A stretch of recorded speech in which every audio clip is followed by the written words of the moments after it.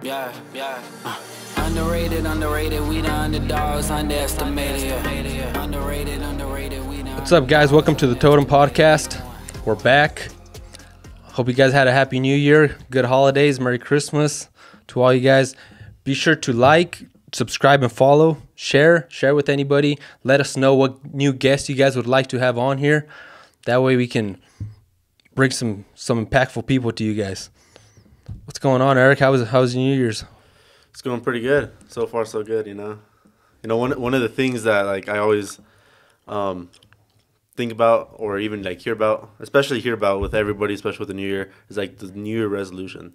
And they act like whatever you put on your list is going to come to fruition. And just because it's on your New Year's resolution, it's gonna come to you within the next 2 weeks. It's everyone's favorite quote right now. It's New Year, New Me.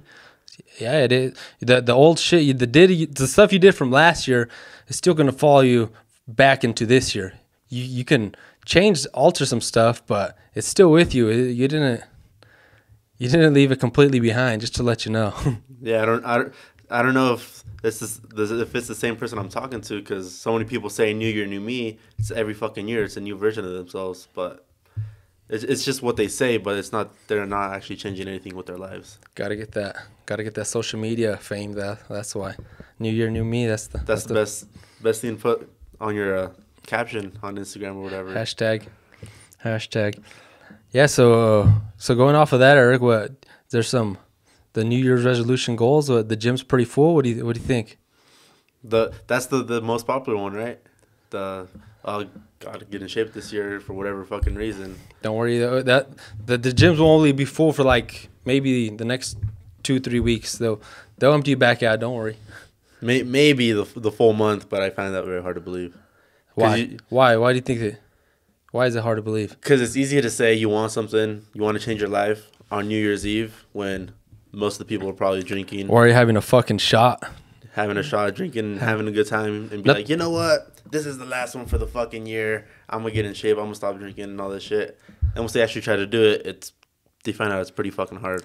Which is that there's nothing wrong with having a drink and stuff. Yeah. It's just that you're just lying to yourself. You're not lying to anybody else. You're lying to yourself. We all like to have a good time, have a drink every now and then, but just keep it real. Keep it real, especially with yourself. It's fine to have a drink once in a while, but you can't. I mean, if you really want to, you can go and get fucked up every night when you don't fucking remember what the hell happened. But if we're, like, being honest with each other, like, if you really want to change yourself, it's not going to be just for the clout, you know? It's like, I can say I'm going to get in shape all I want, but if I never actually go to the gym, eat right, and do all the things I need to do, it's never going to happen. Yeah, it's like it starts with I feel like it starts all with your mentality, too. You got the shitty mediocrity mentality for anything. It doesn't have to be don't think it's just finances or just fitness. It's everything. It's a combination of everything. It's hard to find a balance, but I don't know if there is a balance, but I mean, something has to give always sometimes, but it's being aware of the stuff that's actually happening. It's like what they always say. If it was easy, everybody would do it. If it was easy, everybody would be rich. If it was easy, everybody would be fit. Everybody would have the car they want, the house they want, the spouse they want. But it's not easy. That's what people don't really want to, like, face their truth, that it's going to take a lot of fucking work. And with, like, specific goals and stuff, it takes a lot of work, but it also takes changing your mentality. So for New Year's resolution people that started their stuff, you personally, what do you think is the best thing that people could start off with to better their life, say that, you know, get their fitness goal, whatever? What do you think is what's your number one tip you would give? My number one tip would be to get in shape. Whether like if you're fat and obese, just work yourself off to lose those first initial pounds and shit. Because that's like the hardest part, is just getting started. Because once you lose the initial first 10, 20 pounds, then from there it gets easier. Like I guess I shouldn't say easier. Like it's never gonna get easier. You just get in a flow and you keep going with your momentum. You just get stronger. Yeah, you just get stronger, and after a while, like the shit chicken you keep eating and rice, like that's just gonna become part of the norm, and you're not gonna eat it just because it tastes good, but because you fucking have to, and because you know it's gonna give you the results you need. You have to have that CT Fletcher in the back of your mind. Shut the fuck up and eat that shit, bitch. That's what I keep fucking thinking about, that CT Fletcher video. I don't eat it because it tastes good. I eat it because I'm gonna get the fucking results because of it. With all that, people would think that you'd be like, oh no, you gotta make more money. You gotta do this. Why does it start with fitness and your health? I think it starts with your fitness and your health, because that just changes how you feel about yourself. Like, Confidence booster. Yeah, it's a huge confidence booster. Like, you don't even like realize like how much of a fucking like boost it gets. Like, once you start feeling good about yourself after like who knows how many fucking years of like feeling like shit, you start feeling good about yourself, start feeling confident in yourself. Like, in the past, it might have been a struggle to even choose what outfit you're gonna wear. But then once, you know, like, you're fit, you have more confidence with yourself, you're like, fuck yeah, or whatever. Like, it doesn't matter, because I'm confident with me and not what I'm wearing. And that's the thing. That's the thing too. My bad to cut you off, but like, you're saying like, yeah, you got to get in shape, but people think like, oh, I got to get a 6-pack. Like, no, like, shit, wherever you're at, you just lose 10, 15 pounds. You'll start looking in the mirror like, damn, like, I look pretty good. So if you start feeling pretty good, you start acting pretty good, and you're just in a better mood and all this stuff. That's why, I mean, just to kind of top it off, like what you're saying, why fitness is probably the number one place to start to make a difference in your life. It's also the hardest one, because when people start out with their fitness goals, people think they have to go down and get a 6-pack, or else it's not going to happen. And that's why so many people fail, because they start going to the gym consistently for like 1 or 2 weeks. They don't see the 6-pack coming in, or their fat going down, so they get disappointed with themselves, and then they just quit instead of keep working at it. Because like, people don't put on all the weight overnight, so you can't expect it to lose overnight. Like, for a lot of people, it's like over a period of like 2, 3, 4 years that they just keep getting bigger and bigger before they actually fucking wake up and realize one day, like, I'm fucking fat. So if it took you like 2, 3, 4 years to fucking put it on, you can't expect it to lose all of it in a fucking month. Yeah, it's gonna fucking take time, and you just have to fucking keep at it, trust in the process, and fucking just hold yourself accountable to make sure you're doing what you need to do to get down. Hey, Eric, but you don't understand, man. It runs in my family. It runs in the genes. What do you mean? Like, it runs in my family. Everyone's like that. I mean, there's nothing I can do. No one runs in your family. That's the problem. But but that's the thing. They say obesity runs in your family, eating habits and discipline and everything else runs in your family. That should give that person an extra motivation to go to the gym and prove everybody wrong. To cut the fucking cycle. To cut the cycle and start a new cycle for your family. Because it's easy to say, oh, it's in my genes, I have the fat gene and everything. Yeah, you probably do have a fucking fat gene. That's just going to make it so much sweeter when you get down to fucking start getting fit. And it's going to make you feel a whole of a lot better. And that's the thing. Right now, it's day 4, the 4th of January. And I'm pretty sure a lot of people right now already broke their New Year's resolutions that they're going to eat healthier, they're going to do better, they're going to, say, read a book or whatever it was you were going to do. But it's like, and then they give up. They're like, oh, I already broke it. Shit, I'll just stop. Like, dude, you're on day 4. You got 361 more days to go. And that's the thing with people. People, they want it now, or like they break it and then they're just like, no, I'm done. Like, you don't even know. You can start again and keep going. But it's the easy way out. It's easy to blame somebody else for what you don't have or the way you are. But when you blame somebody else and you victimize yourself, you have no power over the situation. You just gave power to something else. Mm-hmm. So if you don't have power over it, you're not going to be able to do shit. First, you got to take responsibility. I'm like this because of this. I'm broke because I fucking spend too much money and I like to go shopping. I'm overweight because I fucking don't watch what I eat.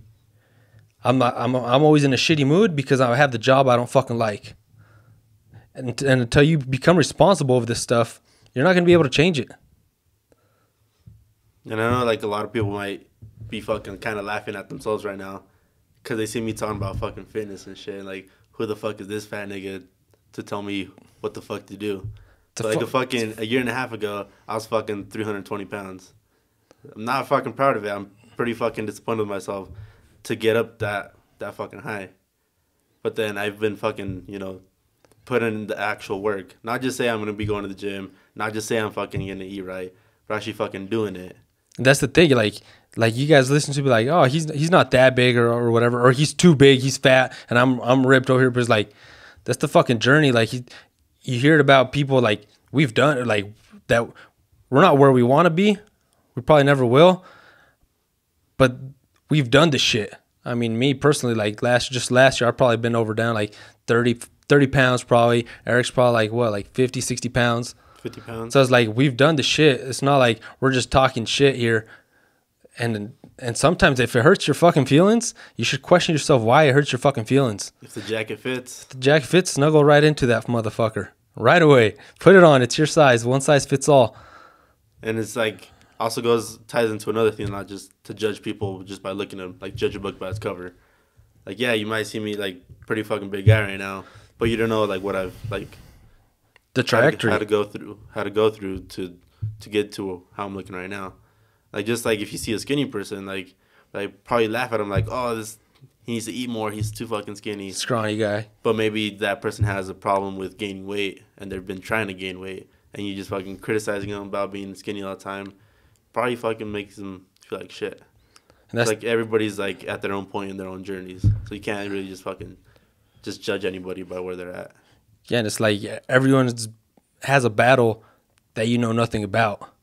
But then too, it's like you kind of have to be real with yourself, because yeah, you have a battle. You're battling a battle inside that nobody knows what it's about. But then you can't also be like, only God can judge me. You can't judge, like, come on, man. That's not going to fucking better yourself either. You got to be real. Got to fucking be real, because the person you can't lie to is that person in the mirror. He sees you every day. He knows when you're fucking lying. It's like Santa Claus. He knows when you're fucking lying. He knows this stuff. He's watching. Somebody you can't escape, and it's the person you go to sleep with every day. Yeah. Well, and another thing that like was just that goal that I think everybody else should like start with, like, it'll also just start changing your mentality. Like, slowly and surely, like, it'll start changing what you think about certain things, because you're actually changing yourself and you're pushing yourself to like be a different person. Shit, it's like if you just kicked your ass at the gym. You were there for a while. You just beat you just went all out at the gym.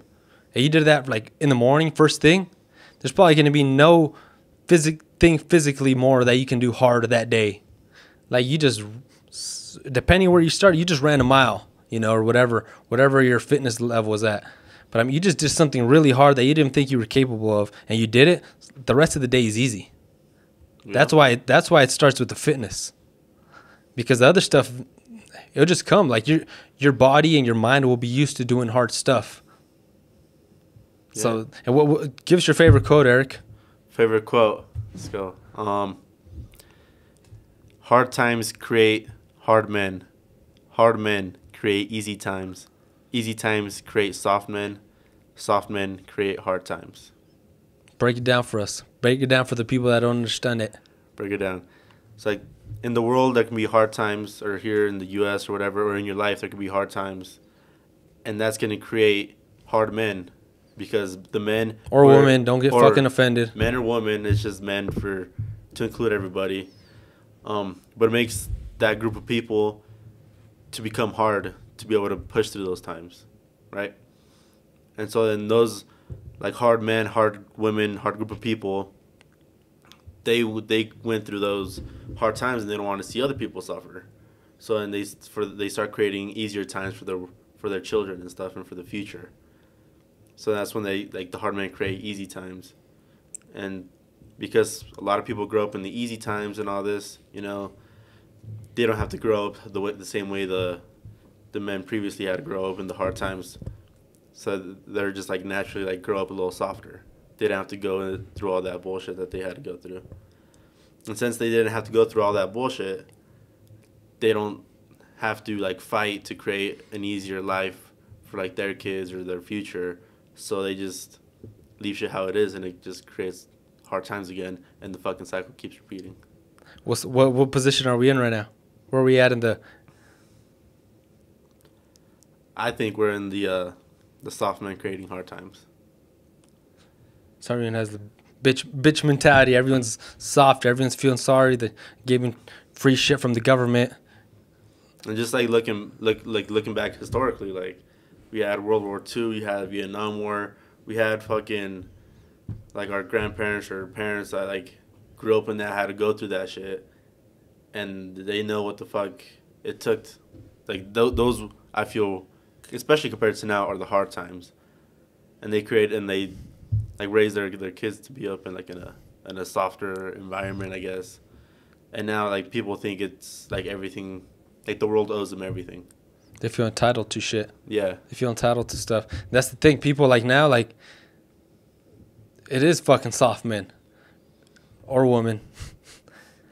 People like now, teenagers, not all of them, but a lot of the teenagers, you got shitty service, you got shitty Wi-Fi, you start getting pissed off.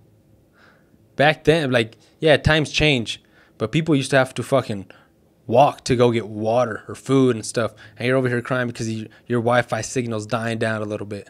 There's people still today who have to go do that shit in third world countries, and people just fucking, they just choose to like close their eyes to that hardship that people are going through today and think of it as just something in the past. Yeah, You know yeah, what I mean? we're in an interesting time for sure, though. Interesting time. Especially with now, the one thing I think about is just with all this like gender shit. Like it's cool if you want to like, if calling yourself a certain name or something is gonna make you feel better, but that doesn't mean you have to force everybody else to call you that. Like if you want to call yourself that, that's cool. It's like, cool. You do you. You do you, but you can't fucking force everybody to fucking conform to your standards because not everybody was brought up the way you were brought up. There's still people today that are going through hard times, like in the Middle East and shit. Like that shit ain't easy. They're going through hard times and they're coming over here for political asylum or whatever, and you expect everybody to just start like changing their beliefs right away. It's not gonna happen. Yeah, I feel like everybody. I mean, we've all been guilty of it. We have all had some stages like that in our lives, but you'll go through it, and it's like you feel like you're like everyone has to like you're the center of attention for everything. It's like, no, not really. Like, dude, you can leave. You can get fired from your job. You can leave anything. They'll replace you. They won't care. Mm-hmm. But I kind of want to go back to that the hard times, easy men stuff. Like it's a lot of the parents. Of course, you don't want your children to go through that stuff, so you want to give them everything, and then you give them everything. And what's gonna happen when they don't have anything, or what's gonna happen when you don't have the ability to give them whatever it is, financially stuff, their shoes, their new shoes, their whatever, their new cell phone or whatever, they're gonna fucking crumble like a fucking cookie because they're not used to that shit. And that's cool. Like, don't get me wrong, everything's cool. Nobody wants nobody to suffer. But in the suffering is where you become who you actually are, who you're actually destined to be, I guess. Because it's cool. Your parents give you money. It doesn't matter how, like, once you're like in that teenage years, you know, you can start working and stuff. And a lot of people, teenagers don't. That's fine. Or their parents don't let them work. That's fine. That's cool. But just remember, as long as you're on daddy and mommy's money, you got to do what they say. And then people complain. I'm moving out. Shut the fuck up. You ain't going anywhere. You're too soft. You don't know what you would actually do in the real world. And that's fine. You can think with the way you want or whatever, but just that's who we are creating as parents. We're creating we're doing this to ourselves. But I mean the big thing is like you start at the gym, because doesn't matter how much money you have or whatever. Like in the gym, you're gonna find what you're actually like made out of. If you're gonna quit when you start breathing a little harder, if you're gonna keep pushing through the whole mile or through the whole workout, whatever you're doing. That's the thing, no? Yeah. Or another thing I just thought about is like, you don't have to make like your kids like suffer, you know, like the same way you suffered. Because, yeah, like, obviously you probably want a better life for your kids and shit. But it's about, like, teaching them the right shit. You can't, like, say you didn't have a phone growing up or whatever. You can't just, like, which many people do. They just give their fucking kid a tablet and they don't fucking, they're like, oh, you better take care of it. But they don't actually, like. The tablet's the new babysitter. Yeah, exactly. But they don't have to, like, actually tell them to, like, hey, if you want a tablet or some shit, you gotta take out the trash or do this or do something else. They don't make them like work for it. It's just like they're entitled to it, so they fucking get a new tablet. They feel like, oh, once this breaks, they have to buy me a new one. It fucking broke. Yeah, and then they'll fucking keep breaking the tablet over and over again, and then you're fucking have to buy them 3 different fucking tablets.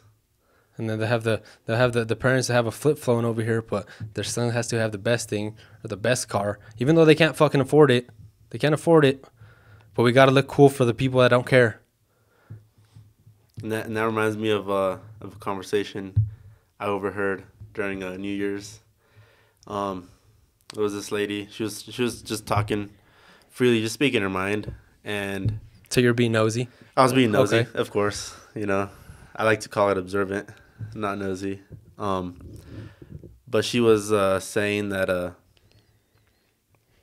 that her kind of people, like her kids and like her family, like, why do they bother to dream about wanting nice stuff, about wanting to make a lot of money, about wanting to live in a nice house, if they know they're not gonna be able to ever afford it, no matter how hard they work, like they only deserve a certain amount.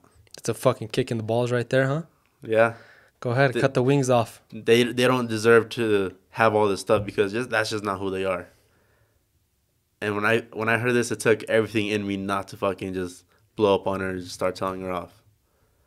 And then I didn't say anything because I just wanted to listen and see what everybody else thought about that. And you know what everybody else said? Nothing. They just like accepted it. And that shit broke my heart. And then there's your follow-up question. Who are you taking advice from? Not just you, Erick, like everyone. Who are you taking advice from? It's cool, yeah, you can listen to people, but actually doing what they told you or stuff like that, putting it into practice is different. You can listen to a lot of people. Doesn't mean you have to do what the fuck they said. If that person doesn't have the life you want, don't fucking listen to them. Don't fucking take advice from a guy that's like, oh, you should do this workout at the gym. You should do this one. Dude, this one's good. And then you look at him, and he can't even do it. So it's like, really, dude? Or take advice from your drunk uncle on New Year's, who's trying to give you all his life lessons in that fucking 30 minutes he's with you, and then doesn't fucking even remember about it the next day. Just keep in mind he's drunk. And that's the thing to make it go smoother, I guess you could say. So he's drunk, so it's like, do you want the drunk lifestyle? Maybe you do. But that's just the way to look at the stuff. Another thing I kind of want to go off of, Erick, is a question I think is good, and it's very hard for people to fucking answer, because you have to answer it. You have to ask yourself first. First, you have to be conscious of it, and then ask yourself, and then take action. If you think there's to take action. If not, if you're happy the way you are, cool. But it's stuff people don't ask enough questions, I think. Maybe because you got in trouble in school when you'd ask too much questions because you wouldn't be quiet or whatever. Are you in charge of your life? Are you actually in charge of your fucking life? Could you actually be like, nah, you know what? Today I'm just going to hang out with the fam, or, hey, you know what? I'm going to go bored today. Could you? Most of you would be like, yeah, of course I am. Fuck yeah, I am. That's what everybody I just call into work and then, no, but see, that's the problem. You went and you had to ask that person if it was cool for you to go. So are you in charge of your life? Or does your job define your life? That's the big question. Everybody thinks they're in charge. Everybody wants to act all hard and stuff. Are you in charge of your life? Stop showing up to work. See what happens. See how fast they come tow your car, or they take your house. Like, I'm not saying to stop working. I'm just saying when the stuff is needed to be done, are you actually in charge and be like, hey, you know what? I want to do this today. Can you? Maybe you can, maybe you can't. Depending on the criteria, I guess, you have for yourself, for your lifestyle you want to have. But that's the thing. Are you in charge of your time? Because that's one thing money can't buy. Can't buy time. Yep. So are you in charge of it or no? Or do you let your boss tell you when you can take your days off? Do you let him tell you when you can fucking grab lunch? When you can fucking go home? If you can take the holidays off? If you're going to fucking work late? Are they fucking in? So who's in charge? Stop acting like you're in charge. You're not fucking in charge. Everybody wants to think like that because nobody likes to humble themselves and be like, yeah, you know what? Yeah, dude, my job, yeah. And then we go to another question.